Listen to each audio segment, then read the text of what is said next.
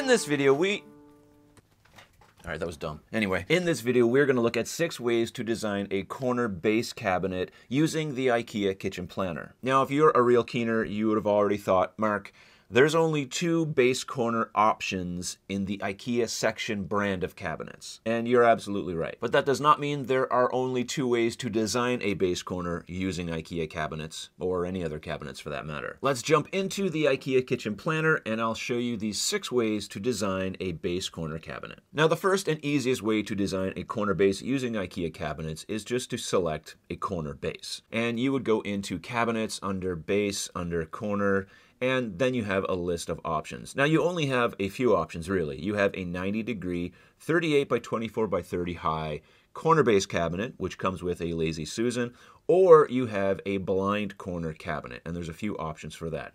Our first and most easiest way to design a base corner is to select ourselves a corner base cabinet with a Lazy Susan. Select this cabinet. We can open it to show you this beautiful Lazy Susan that's on the inside, and away you go. It doesn't get any easier than that, and for a lot of people this will be the #1 method to use, and it works very well. From here you would just go ahead and add cabinets to each side of that to give yourself a nice little kitchen. We'll just add a couple here. So there's your base corner all set and ready to go. But you might not have room for a 38-inch by 38-inch corner base cabinet, and many people don't. You maybe have a smaller space, or the way your appliances are laid out, or for a number of other reasons, or maybe you just don't want one. You cannot have a corner base like this. So the #2 way that you can design a base corner using IKEA cabinets is to also use a standard base corner cabinet called a blind corner. So go to base cabinets for corner, and you have corner base cabinets, and these are called blind corner bases. Some of them have pullouts, some of them have shelves. I highly recommend that if you're going this way, you get something with a pullout, because that cabinet can be fairly deep and difficult to access. Now, you only have one size option when dealing with IKEA, so you have to select what they have. So for now, we're going to use this. It's a 47 by 26 by 30-inch high corner base cabinet. And with the IKEA planner, you just have to maneuver it into the wall and it'll snap into place for you. So if we zoom in on this section, this is called a blind. In other words, it's the part of the cabinet that you don't see. When you put a cabinet next to it, we'll borrow this cabinet from over here. It aligns just like that. It makes a nice 90-degree corner cabinet. You have a nice drawer bank or any other type of cabinet that you want here on the right side. And this cabinet, if we select it and open it, we'll see it has this beautiful accessory that pulls out, and then you can tuck it away back on the inside of that cabinet. This is a pretty standard way to do a base corner if you're using IKEA or many other types of cabinet brands, whether stock or custom. Lots of people use these types of cabinets. Now, a little heads up when you're looking at these on the kitchen planner, it says that these are 47 by 26 by 30. All the other cabinets in IKEA are 24 inches deep. Attached to the blind base corner is a 2-inch filler strip. They already attach it for you, or you have to attach it because you have to assemble it, but it's already part of the package, and it makes this overall depth 26 inches. So that's the first 2 ways, the easiest ways to design base corners when you're using IKEA and many other brands as well. Just use the options they have available for you, and for most people this is going to be fine. However, there are other ways to do base corners, and it might be of interest to you to learn these so that in your future renovation you could think maybe this would be something that I would want to do as well. Now, my favorite way to do a base corner, and if you follow me for any length of time, you know that I don't like them really at all, and I actually prefer blocking off base corners. And while some people call me a little bit crazy for doing that, it can be a good solution in the right circumstance, and so I'm going to show you how to do it. IKEA has a great way to do this because they've already made for you a corner base filler that works perfectly for this scenario. You go to base cabinets and filler pieces and cover panels, and then down here you have a freestanding filler piece for a base corner. This is a 4-inch by 4-inch corner filler, and it's already set up for you in the IKEA kitchen planner. It's just 2 fillers on a 90-degree angle, and they're attached. What this allows you to do is create a blocked off corner section with ease. Why would you do a blocked off corner? Well, there's a number of reasons why you might consider this as an option. Now, maybe you don't have enough room for a regular corner base. There could be a doorway in the way or some other obstacle, and so you need to create a corner, but you don't have room for a regular cabinet. This allows you to use the space on either side of those fillers to better capacity. For instance, in this scenario, if you had a base corner cabinet and you only had room enough next to it for a small, narrow cabinet, maybe 12 inches wide, and it's not something that you were really interested in having, you didn't want something narrow like that, and maybe you didn't have any other big drawer banks in that space, you can eliminate both the base corner and the narrow corner by blocking off that corner with this base corner filler and adding a larger drawer bank that suits your needs. Let's say you had room for a 24. So you can add a large drawer bank, and on the other side we can put another large cabinet, maybe a 36. So what this allows you to do by blocking off the corner is make better use and better access of the space that's to the right or to the left of it. Now this drawer bank is much easier to use than digging around in a corner base, regardless of whether or not it has an accessory like a Lazy Susan inside of it. Having a drawer bank like this makes it much easier to store the things that you need to store and have access to them with greater ease.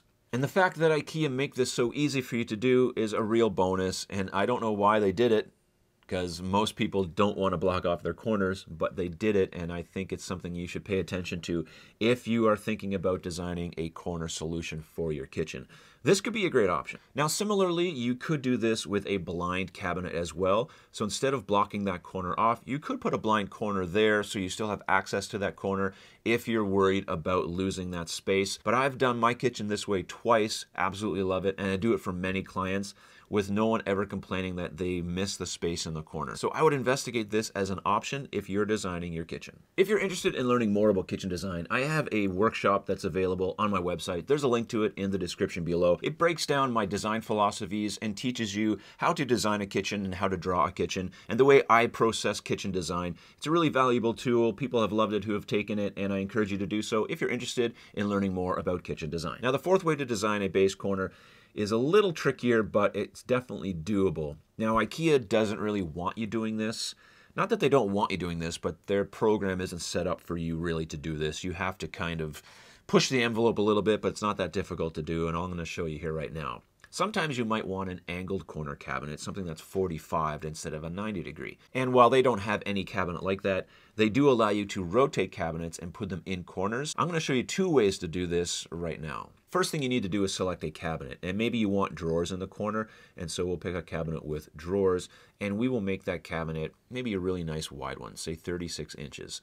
And we'll do a 2-drawer like that. So it puts it on the plan for you, and when you click and drag that, you can see it just snaps it in the corner. Next to that, there's this little icon that allows you to rotate the cabinet, and if you select that, you can just turn the cabinet whichever way you want. I can turn it all the way 90 degrees, I can turn it back again. You sort of have to eyeball this to get it close to what you want, and that's okay for the purposes of what we're doing. Once you get it close to a 45-degree angle, you can select it again and just tuck it back into that corner. Now, what I suggest that you do from here is go into 2D mode, which gives you an overview of the floor plan. You can kind of see that that's not very perfect as an angle, and you can kind of correct it with a top-down view to get it closer to what you want until you're satisfied. I'm up close there now. So you can see I have a regular cabinet on a 45-degree angle, and I have it tucked into the corner. Now the problem is if I take another cabinet and put it up next to it, you can see that it overlaps, and that's definitely not going to work. So the trick that you have to do here is two things. One, you need to add a filler on both sides of these cabinets, and we'll do that right now by going to Cabinets, down to Filler Pieces, and selecting a freestanding filler piece for a base cabinet. This is going to be a filler strip. We're going to select that filler strip, and we're going to put it against the wall here, slide it into place like that, and we're going to take another one and put it next to this cabinet. What we want to do is take our corner cabinet that's on a 45 and pull it out so it meets those fillers and it allows clearance for the drawers to open. You can select the cabinet and drag it out manually like this and sort of eyeball it till you get it close. You want to take these fillers and slide them over to this cabinet. Now you can see here already that they don't really match up and it'll snap to the front. You don't want to do that. You want these to touch the wall. So we're going to select this cabinet again. We're going to move it a little bit till we get it close. And now you can see if we zoom in a little bit closer that we're getting close to this touching the right spot, and on this one here we select it and drag. It's getting very close. Now to check this out, we can go back to 3D view, and we can just go and kind of zoom in here.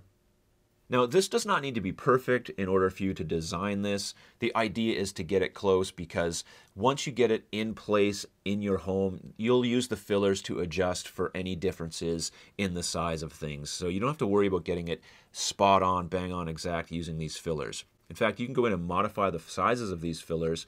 Right now they're 3 7/8, and I might want to make mine 3 inches.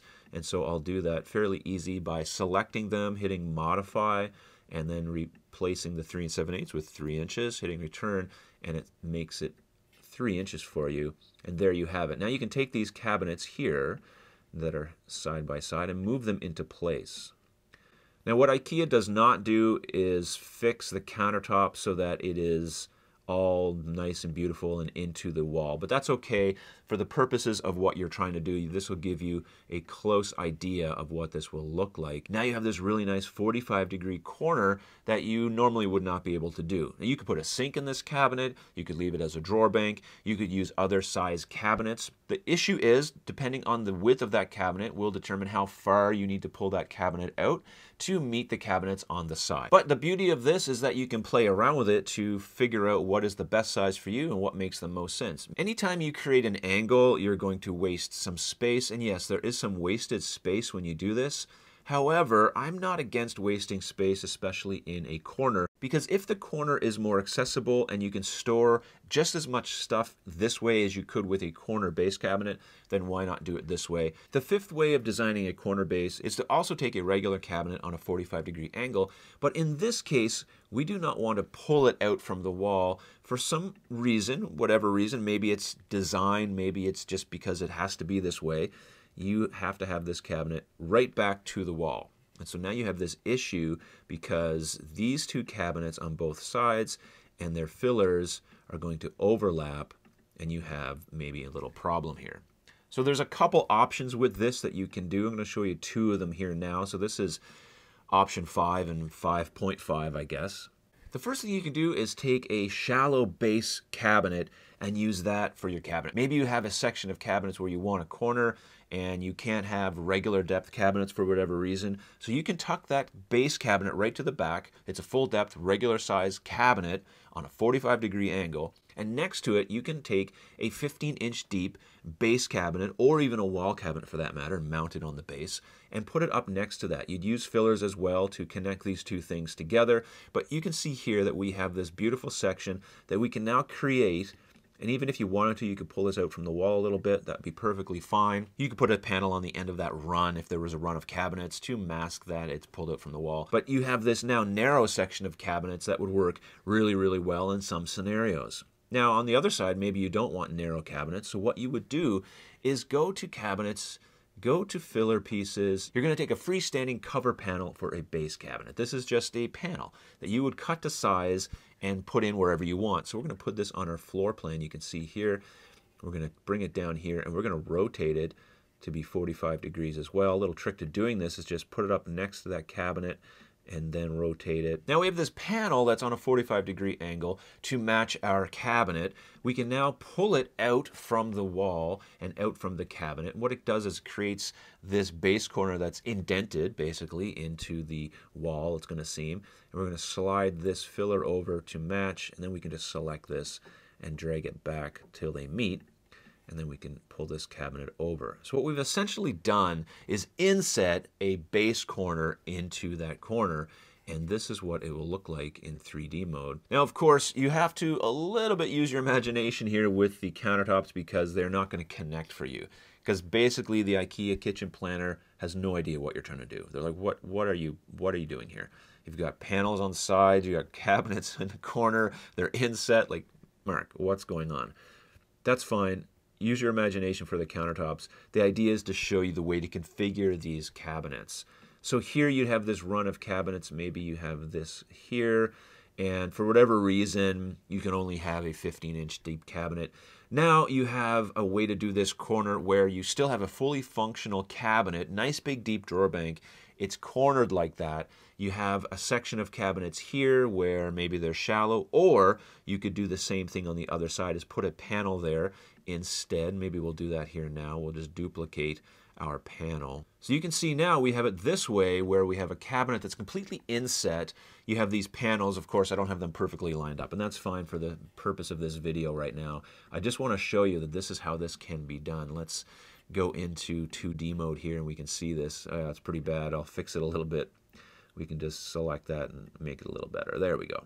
And then select these cabinets. So what we've done here is created this base corner that's inset into the wall a little bit. Now this wastes the exact same amount of space as if you had pulled it out to the front, but it's just a different way of doing it, maybe a unique way of doing it. Maybe you like the look of it, but it also allows you to add a shallow depth cabinet on one side. This would work great if you had a shallow pantry unit that this was butting into, and you can also do that with IKEA cabinets by using wall cabinets and base cabinets to build yourself a pantry unit. So this is something that would definitely work in some scenarios. And again, okay, one of the scenarios where this would actually work really well is when you have a corner window situation. So you have a 90-degree corner, you got windows in both sides on that corner, and when the cabinet is pulled out from the wall on a 45, it makes it really difficult to reach those windows. So if you're in a scenario where you have windows that you need to get access to, you want to open them easier, then by indenting that base like that, the way I'm doing it in this video,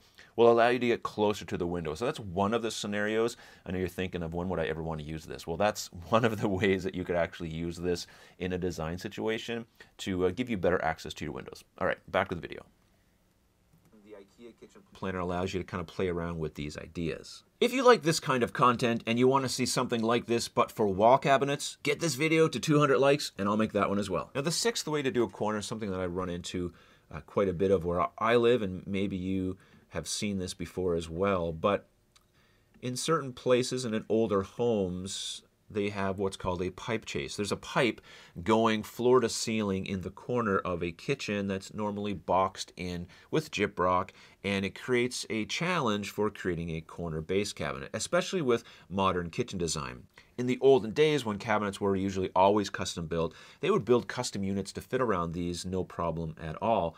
But now in modern times, when we have kind of standard cabinets and we're buying off-the-shelf cabinets ready to assemble like IKEA or other brands, it can be challenging to create a cabinet for a corner like this. But we're going to do one right now. The first thing we need to do is go back to define my space. I need to add an element to this kitchen called a structure, and I'm just going to take a box that's resizable. Now usually a box for a pipe chase would be approximately 12 inches by 12 inches, though it could be any size. But for this, we'll make it 12 inches by 12 inches. So this is going to be 12 inches, and its depth will be 12 inches. Now we'll move this box into our corner, go back to 3D mode. Now we have this pipe chase in our corner. What are we supposed to do now? Now the easiest thing to do is block this corner off, but you'll notice if you try to do that with the IKEA version, it won't let you put it in the corner because it has countertop on it and it won't let you get around the corner base. So we can go in, go up to cabinets, base, fillers, and we're going to do a freestanding filler piece right here, freestanding filler piece.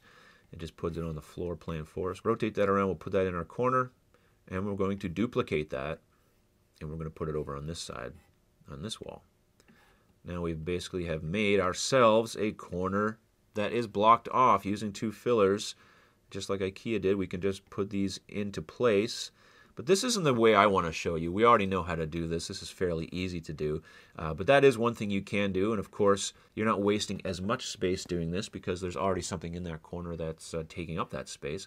So this is the easiest way to do that if you wanted to go for it. But I suggest we try something different. Okay, we're going to go to cabinets with, we'll go with drawers, and we want to do something that's 15 inches deep, and we'll do something that's 24 inches wide. Here we have some selection, and you can see we'll do this one here with 3 drawers, and we're going to just put this on our floor plan. And we're going to line it up with the front of that cabinet. You can see what I'm doing here. I'm going to create a shallow corner base cabinet solution. I'm going to use fillers here in a second. I'm going to do this on both sides. We'll remove this cabinet for now, and we will duplicate this cabinet. And we're going to put it there. Yeah, we're going to pull it out to the front. We need to create a corner base filler. So we take a regular filler. We're going to move that over here. We're going to take this corner filler.